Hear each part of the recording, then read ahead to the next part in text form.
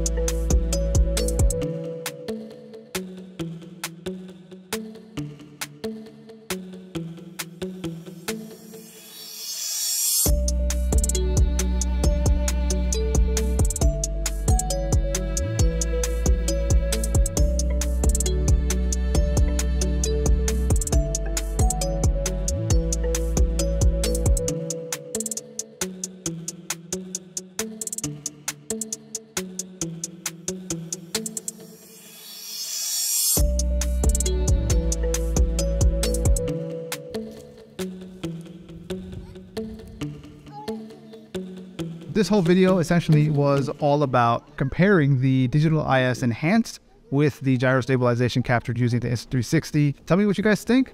The other thing I was wanting to see is if I can also gyro stabilize 4K 60 footage using 5.3K 24 frames a second or 4K 60 on the Insta360, and whether or not that has gyro stabilization. As I'm recording this right now, I don't know the answer to that, but you will see in the footage as to whether or not that actually works. So hope you guys enjoyed this video. Let me know if you have any questions in the comments below. I'll see you soon.